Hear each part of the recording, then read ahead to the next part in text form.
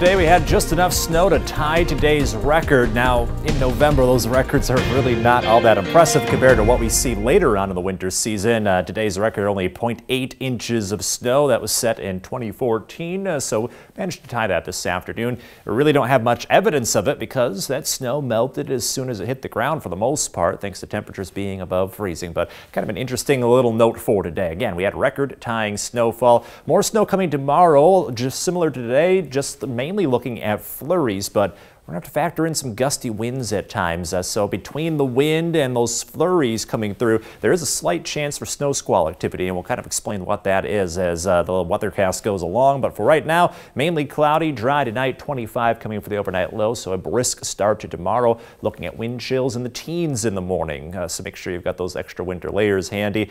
May not be fully practiced on that yet, but we are definitely looking at a lot of chilly weather to get you ready for the winter season. Next weather system still over the Great Plains. There's some Arctic air coming behind that, so that could have set us up for record cold temperatures in the coming days. And just think back to last week, we were talking record warmth. So in the span of about 7 to 10 days, we flipped from record warm to record cold. That's the trend we'll be on for the rest of this week. Now about the snow, not likely to happen until after about 10 o'clock, 11 o'clock in the morning. So the early morning hours staying dry. And then this is a great example of what we'll see through the day tomorrow. These little bursts of snowfall, mostly as flurry activity, but they could be just a little heavier than that. So we're not getting a ton of accumulation, but that snow may come down just fast enough combined with the gusty winds to cause pretty hard to see conditions. So we'll have to be careful with this over the course of tomorrow. Any lingering flurry activity should be done by the time we get to tomorrow evening, and then we're fully dry going into the weekend. So a chance for gusty snow showers, so a lot of wind-blown snow, or even some a slight chance for a snow squall. It just means hard to see conditions, slick spots throughout the afternoon. And now if we do get into a true snow squall, that is like a mini blizzard. So it's an intense burst of snow. Conditions change suddenly.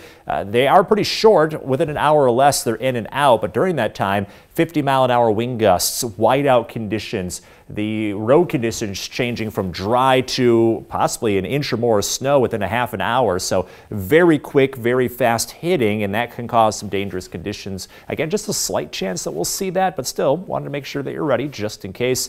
32 for the high temperature tomorrow under those cloudy and breezy conditions, and then we're looking at possibly near record cold going into the weekend. The next couple days, the records are in the 20s, and that's our forecast. 20s for highs going into the weekend, but then we warm up after that. 40s back by next week. In your most accurate 10-day forecast, the weather looks to be right around average into the middle of next week. Dry for the holiday travel for now, but then keep an eye on Thursday. That does have a chance for a rain-snow mix, so Turkey Day could be just a little slushy. We'll have to keep an eye on that. Meantime, 4-degree guarantee. We're forecasting 30s, so that sounds warm compared to what we have later this week. By the way, cash total up to $65. Holding on to the 30s for as long as we can, aren't we? Right, because that feels warm compared to 20s. Yeah, record cold later this week. We were holding on to the 70s just so short ago. Oh, we knew those 70s were not going to last. Yeah. Okay, I can't talk about weather anymore.